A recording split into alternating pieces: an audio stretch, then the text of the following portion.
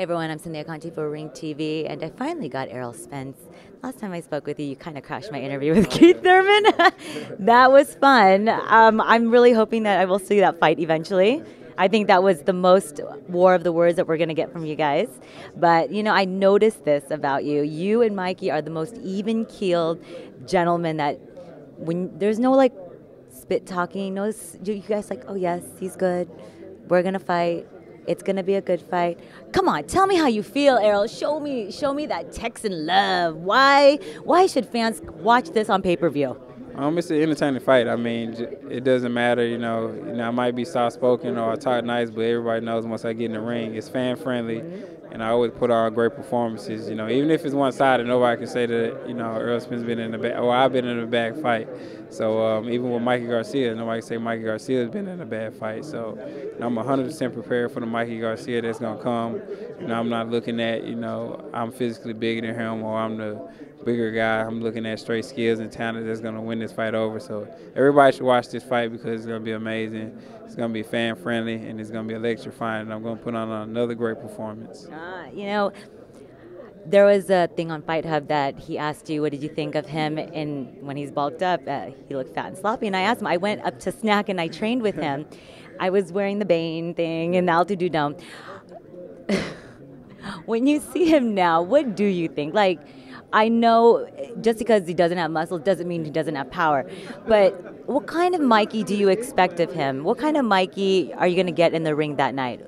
Well, I think the same Mikey. I mean, Mikey always looked good in his fights. I mean, he always come 100% prepared. I mean, he's 39-0 for a reason. You know, he's, you know, 4-division champion for a reason. So, you know, and they took his fight for a reason. He actually believed in something. So even with his father and, you know, his brother telling him not to take the fight. So, you know, I'm anxious to see, you know, what he's looking for. And like I say, it's always look good on the outside until you get in there. So, you know, I hope he has the same energy that he's been having outside the ring and, you know, bring it in the ring. So it's going to be great. When you first heard that when he called you out, what was your initial reaction? Did you think it was a joke?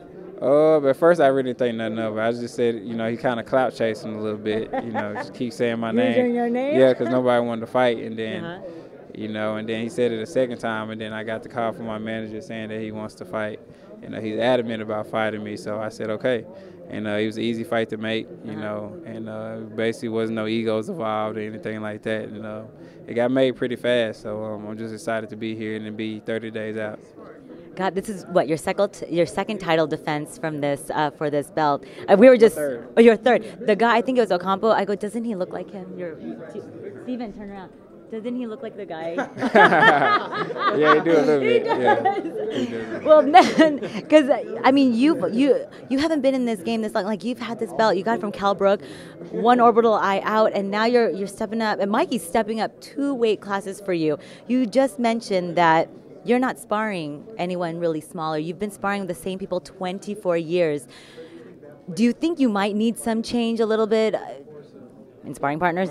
Not really. You know? I mean, we bring like different guys in, but for the overall thing, you know, we're sparring the same guys. And, you know, with me, you know, I want guys that's going to make me think. It's going to make me work hard. It's going to, you know, keep me focused and keep me on my toes. So the main thing with us is being sharp and just following the game plan and doing different things. So, I mean, just smaller guy doesn't mean, you know, that guy's going to give you great work. You know, I don't want a guy that I can just push around or just beat up on.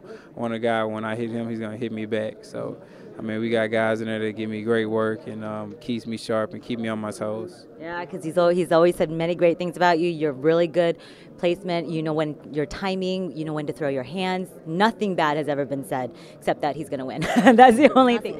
I've always asked boxers, your mythical matchup for yourself. Who would you fight, dead or alive? Any boxer at any weight class? Any weight class. Yeah.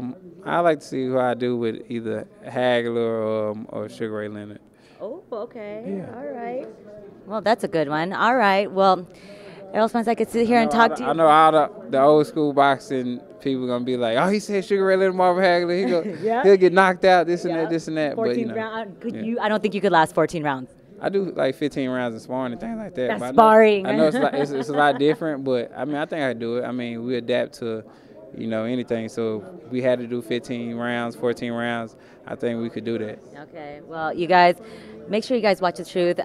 March 16th, he's going to Arlington. He's going to Dallas. He's going home to fight in front of your family, in front of your fans.